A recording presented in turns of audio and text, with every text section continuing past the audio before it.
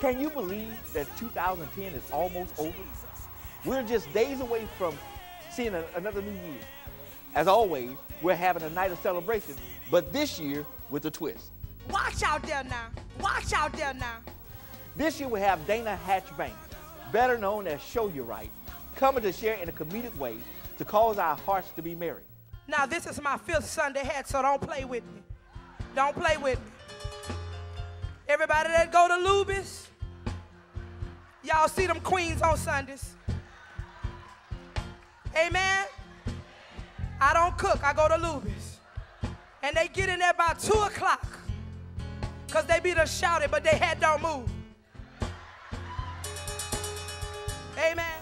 You know, the Bible declares in Proverbs 17 and 22 that a merry heart doeth good like a medicine. And Job 5 and 22 says, at destruction and famine thou shalt laugh. Now, many have faced destructive and difficult situations this year, either relationally, financially, or in other ways. And I believe the Word of God is true, that laughter can be like a medicine to our souls. Did you also know that an anointed musician can cause refreshment to come to our souls and cause one to be well? We have musical guests who will come to revive, refresh, and rejuvenate our spirits in song. Thank you, Jesus.